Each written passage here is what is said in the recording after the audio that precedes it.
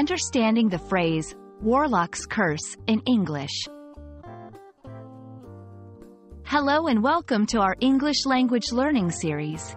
Today, we're diving into a fascinating and somewhat mystical phrase, Warlock's curse. This phrase has roots in folklore and fantasy, and we'll explore its meaning, usage, and the intriguing context behind it. Whether you're an English learner or just love exploring unique expressions, this video is for you. The term, Warlock's curse, is composed of two parts, warlock and curse. A warlock is a term often used in fantasy and folklore to describe a male witch or a magician, usually one who practices dark or harmful magic. The word, curse, on the other hand, refers to a type of magic spell or enchantment that brings harm or misfortune to someone. So, a warlock's curse is essentially a harmful spell or magical infliction cast by a warlock.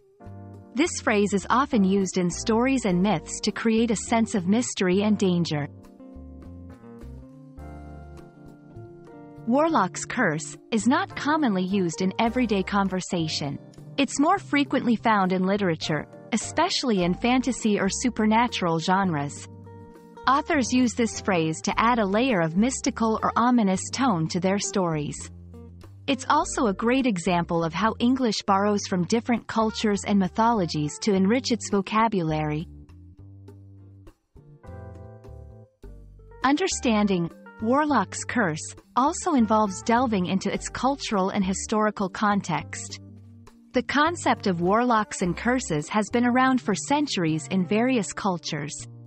In medieval times, people believed in the existence of witches and warlocks, and the idea of curses was taken very seriously.